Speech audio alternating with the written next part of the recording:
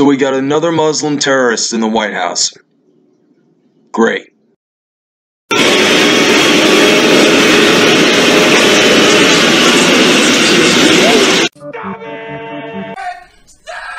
Stop it! Stop it! Stop it! Stop it! Stop it! Stop it!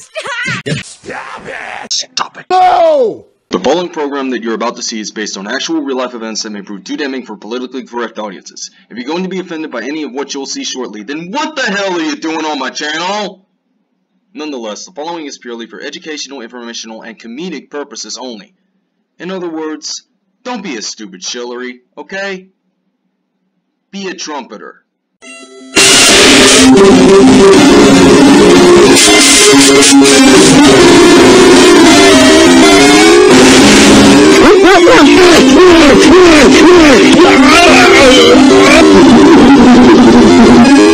Shut the up! Time for art.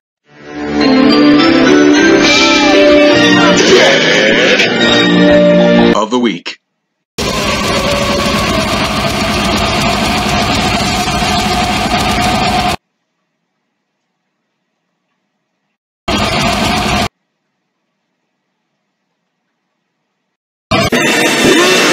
Oh.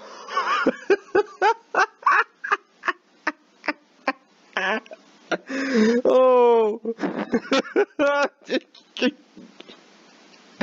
I don't mean to include this on the Dick of the Week segment here, but this absolutely deserves mentioning. And look, guys, listen to me. I don't mean to nitpick with you guys over at EA Sports or Electronic Arts or whatever you call it, but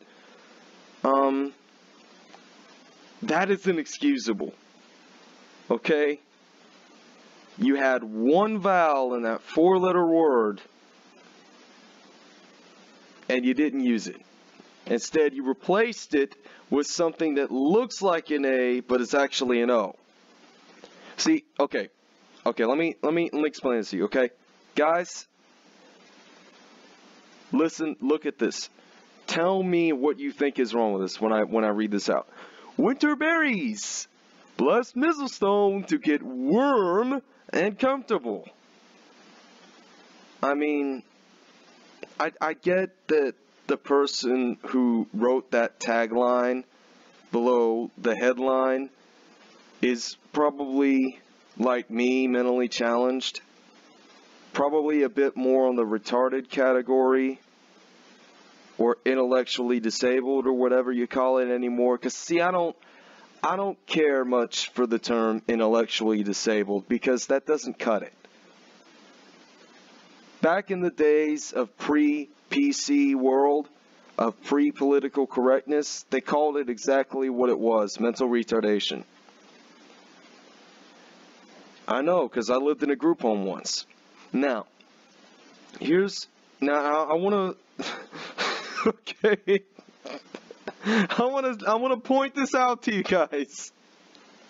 All right, winter berries, bless Mistlestone to get warm and comfortable. I mean, were they trying to pull my leg here when they did that, or I mean. Obviously, this has to be a practical joke because the guy who wrote the tagline below the title obviously knew what he was doing when he did this. He wanted to, let's just say he wanted to be a comedian and confuse the word warm, which is used to describe something that heats up or gets hotter, with a Scotty 2 Hottie finisher called the worm. The worm. As in Scotty 2 Hottie jumping up and down, doing his thing like a worm, and doing it on his finisher on one of his opponents in front of about 20,000 people in an arena. So, but like I said, I don't mean to nitpick. I just wanted to point that out. By the way, I fixed it for you. You're welcome. Of the week. Don't act like a bitch.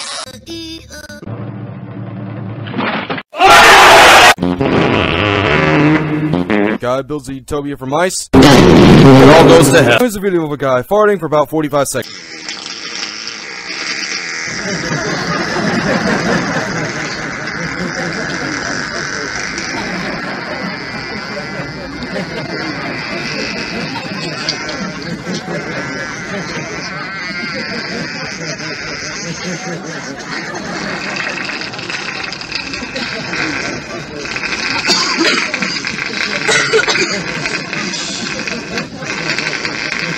Jesus Christ, I can't believe the guy's not done yet. Holy crap, Brownie! What the hell? What did you eat? Wow.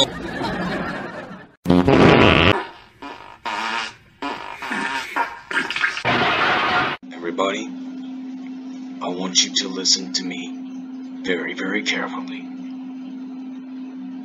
This is the family that will be responsible for killing millions of more people over the next 10 years. These are the Sacklers. And as their name implies, they are miserable sacks of dog shit. This family, allegedly consisting of an entrepreneur burial of billionaires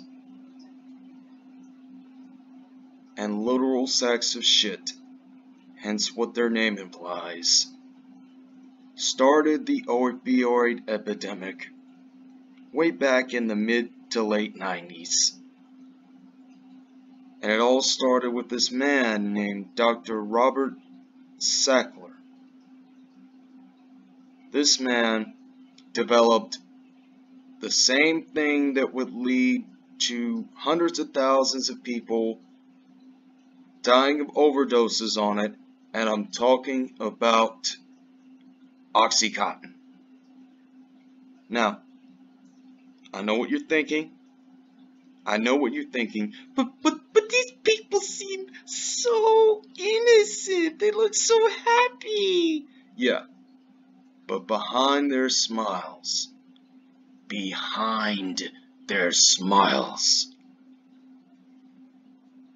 lies an unfathomable amount of evil in just one of them alone. The 5 of them put together are the reason that Big Pharma is the enemy of the people.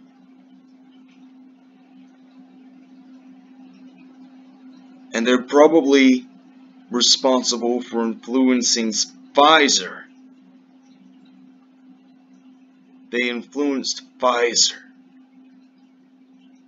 to develop another product, and I'm just speculating here, called Zoloft. The same Zoloft that has been linked to so many people having these unnatural reactions that, had they been on any other medicine but Zoloft and Oxycontin, would never have happened, because the medicine that they would take in, unlike Zoloft and Oxycontin, are unmistakably, without a doubt, effective in preventing their bodies from reacting in such a way that they act unnaturally. People, the Sacklers are useless, miserable, terrible, despotic pieces of shit. They are sacks of dog shit, and I'm not going to say that they deserve to die, but Dr. Robert Sackler died of old age in 2017, and thank God that he's burning in hell now. Let's see if we can do that with the rest of the family, huh? I mean, just for shits and giggles. Not that it's gonna matter or anything, not that it means anything, but if we could get his family arrested, tried, and convicted of killing hundreds of thousands of people since 1996, that would be great. That would be absolutely fucking great. Because I'm telling you right now, if there were ever a candidate or a group of thereafter responsible for a death sentence, the Sacklers would be right up there at the top of the list, along with the Clintons and the Obamas, and every single Democrat in Congress and all over this country. Because not a single one of them are worth any freaking thing. They are not worth a dime. They're not worth 2 cents in a country that has been reduced to shit when they killed it. Let me make that perfectly clear. Let me make that absolutely clear to you. Understand? Okay, next subject. This comes from the Good News Network. goodnewsnetwork.org, I believe. So, while everyone in Congress, minus the president and vice president, of course, because they're the most mature of the bunch of them, there is a kid, a 12-year-old kid, Liam Hannon, the founder, the owner, and operator, and CEO and chairman of his own company, he's 12 years old and he already owns his own lunch delivering company. Liam's Lunches of Love. We'll just call that LOL for short. Not that I have to go there, but fuck it. He's delivered over 2,000 free lunches. They're all free. He's delivered 2,000 free lunches to his homeless Cambridge community in Massachusetts. Guess what he told his local reporters? He told them, and this is what really gets me. In a time where there seems to be so much negativity, sometimes you have to turn to a 12-year-old to lead the way. Now, is that not a benevolent, kind-hearted kid, if ever you saw one? Because if it's not, you probably need to check into a psych ward or dig yourself 6 feet under the ground and bury yourself alive. Because that's a great kid. People, I cannot in any way stress this enough. When a 12-year-old is more mature than the entire mainstream media and the entire government and the entire deep state combined, you know there is a serious fucking problem. By the way, they will never cover it. They will never cover it. And you know why they won't cover it? Watch side. Sackler. Clinton. FBI. Russia. You understand? They will never cover this. Simply because they won't allow themselves to. Now, I don't understand this, man. There are 12-year-old kids who are delivering free lunches to their homeless communities, starting up their own businesses,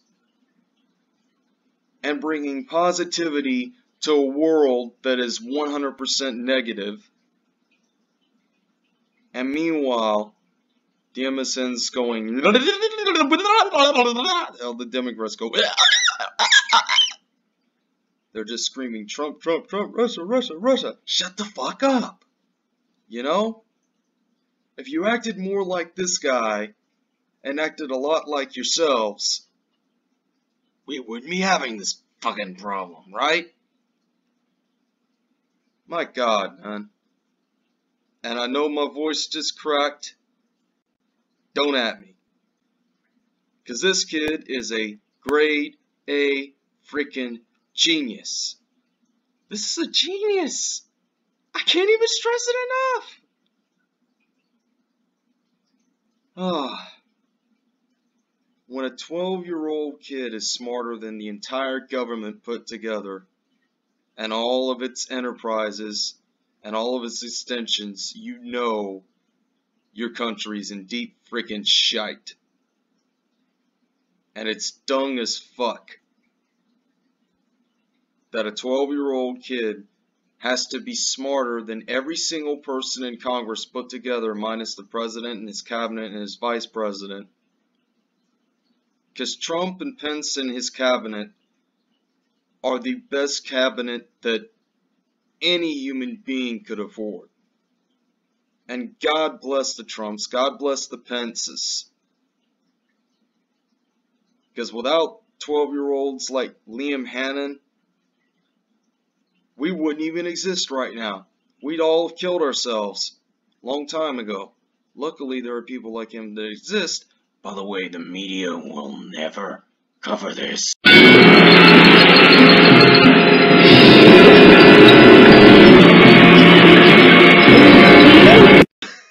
Okay.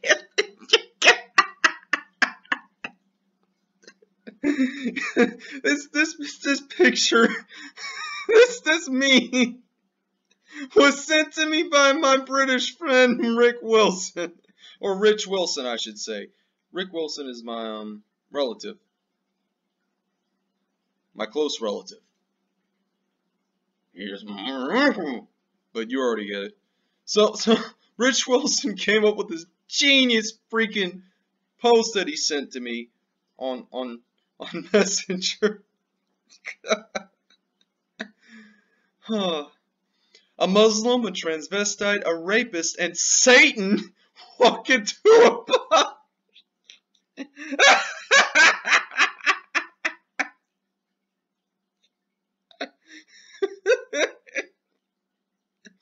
I legit laughed when I saw this. When I saw this for the first time, I laughed and I lolled so damn hard. So I decided to come up with a trio of sequels to this.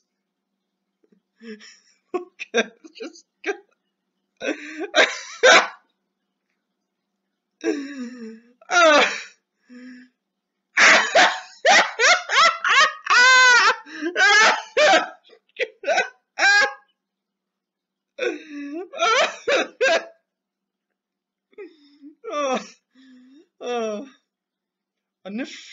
a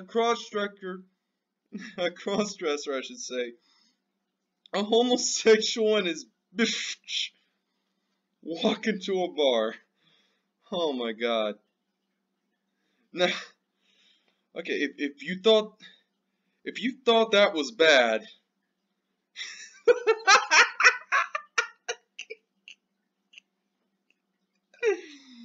I missed this, man. Okay, if you thought that was bad, take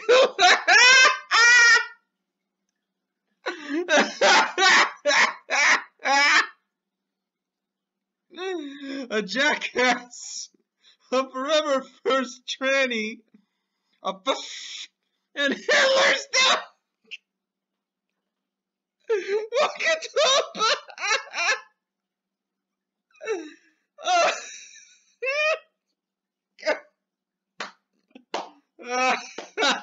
God. Oh my God, man, this is just crazy. And I came up with this on the fly. And this is just the second one. We haven't even gotten to the last one yet. Oh my God, this is completely insane. I'm about to have a freaking heart attack in a minute. Okay. So we got something here.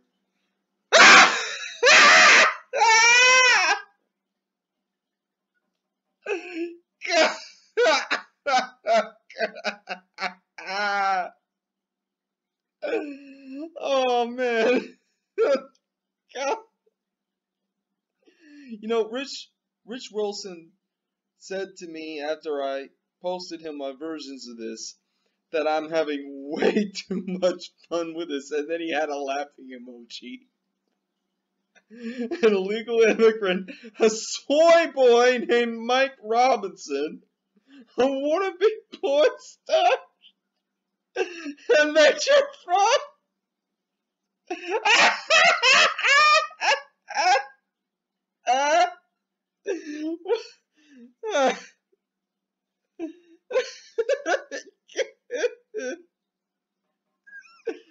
Oh my god. Oh, I can't shit anymore, man. What is this? Oh, I swear to God, if that's not a Thomas Jefferson moment, I don't know what the hell is. Or maybe it's an Andrew Jackson moment, I don't know. A Richard Nixon moment? Maybe? Andrew Johnson, maybe? I don't know. Make what the hell you want of it. I don't care anymore. Just. Okay, we'll just. God, man, I'm still trying to process this. This is. Don't act like a bitch.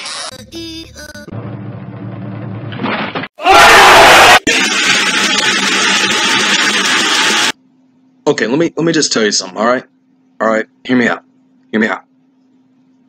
If you're going to vote for a Democrat, what you need to do is look yourself in the mirror, realize the error of your ways, and say to yourself,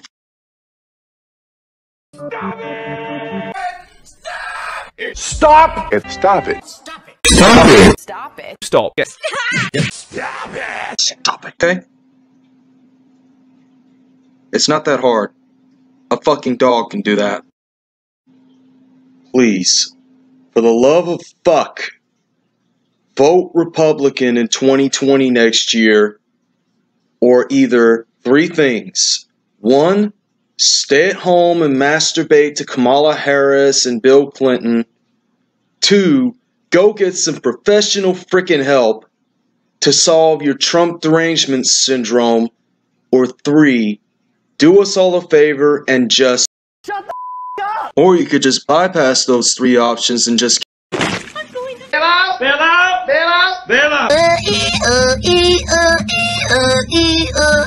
you know? This is Kevin the Skull Anderson. Have a good one.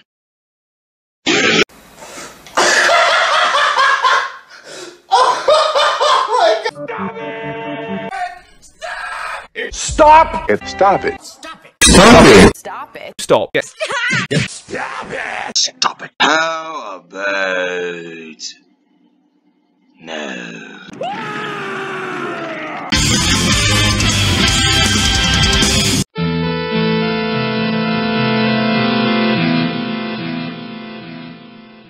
And now a preview of the upcoming shockumentary from Skull Media Enterprises entitled Jefferson's Mistake.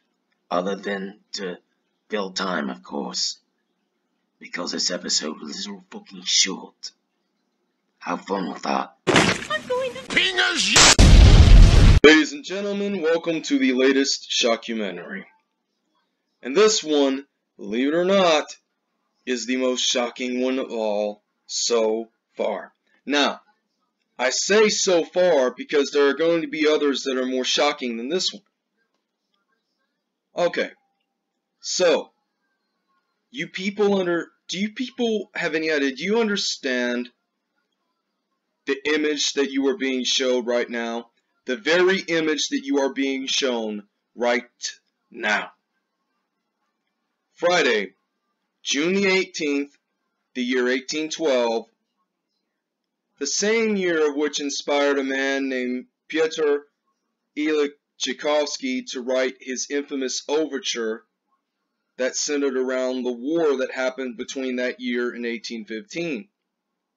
Meanwhile, the guy who started that war was not a person from Russia, was not a person from France.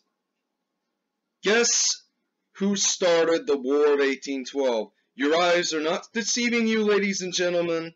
The person who started the War of 1812 is, of course,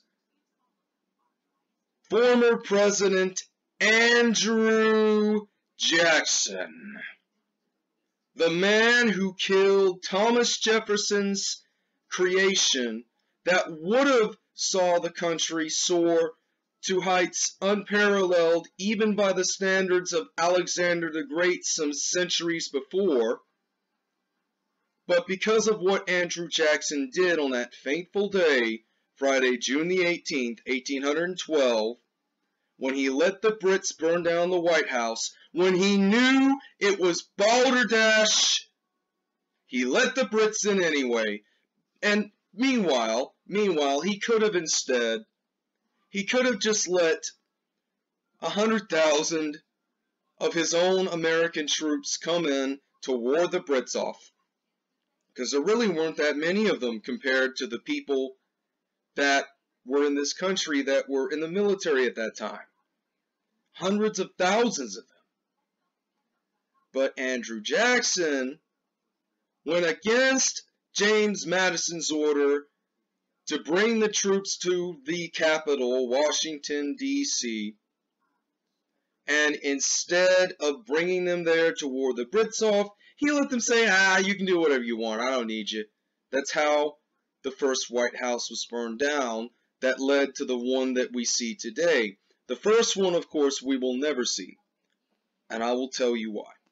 It is so simple. It has been proven time and again in many different ways. Prior prophets like Myron C. Fagan, a playwright, like Nostradamus, a seer, like Einstein, and so many other people before or since them have warned us about this. They have tried to help us avoid this, but we wouldn't listen to them. And because of that, this great nation that could have been far greater has officially now become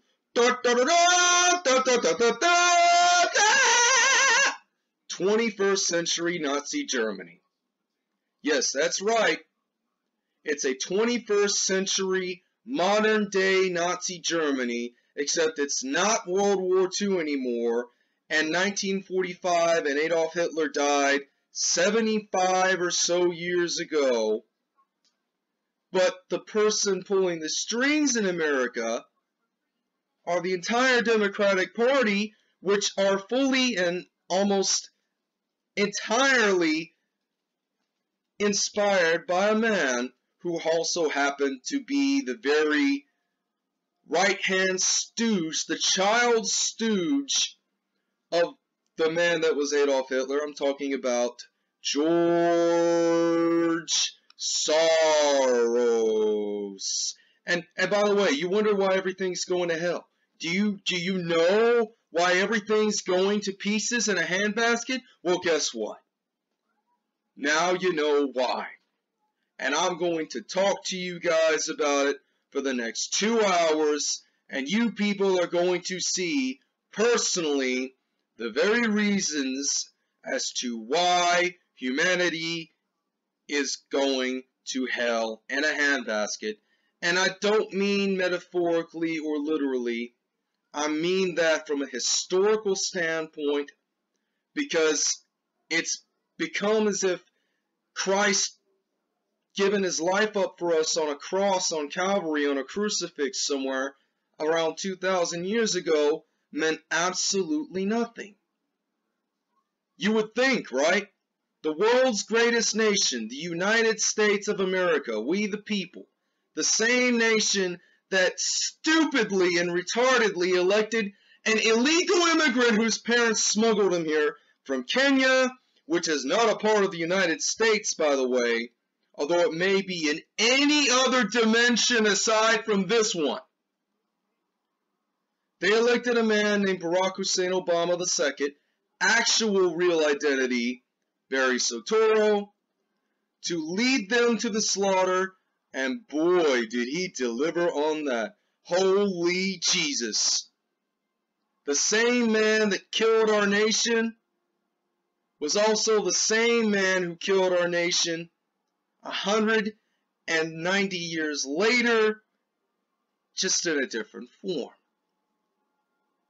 Whoever said that the spirit of Andrew Jackson didn't live in virtually every single Democrat in D.C., in New York, in California, in the hate groups that have fueled the Democratic Party and entirely funded them, including ISIS, Antifa, the Taliban, Al-Qaeda, some of the members of the Republican Party that actually turned out to be Democrats disguised as Republicans, and dare I say it, the World Health Organization, who, as you know, was founded by one George Soros and is being run alongside his son, Alexander Soros, who is of the bloodline of Hitler.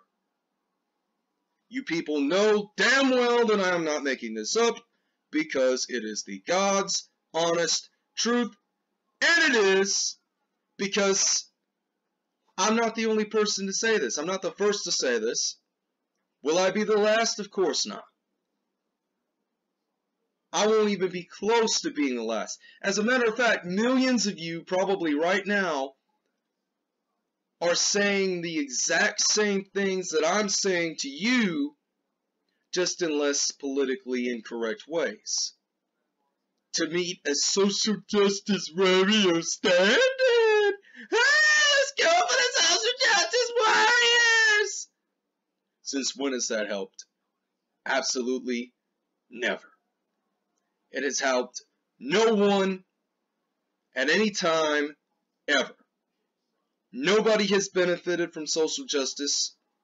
Nobody will ever benefit from social justice and its so-called warriors, which are actually Rothschild-appointed chess pawns in the Luciferian interdimensional summit that is the Committee of 300. And yes, I did just quote a song from a famous Norwegian black metal band. And they're actually a lot more cinematic than another Norwegian black metal band, neither of which I'm going to name because you know who they are. Obviously.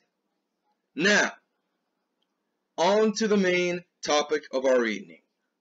Why don't we now get to the reasons as to why democracy died on that fateful day, sometime in the morning or afternoon of that day in 1812, and has been dying a billion deaths for the better half of 210 years.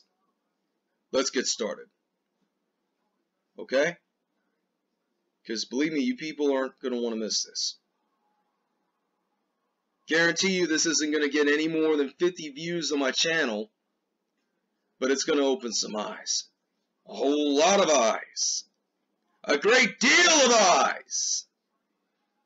And you, my fellow YouTubers, my fellow YouTube subbers, the very people who helped you guys become what we are, you're going to be the first to hear it.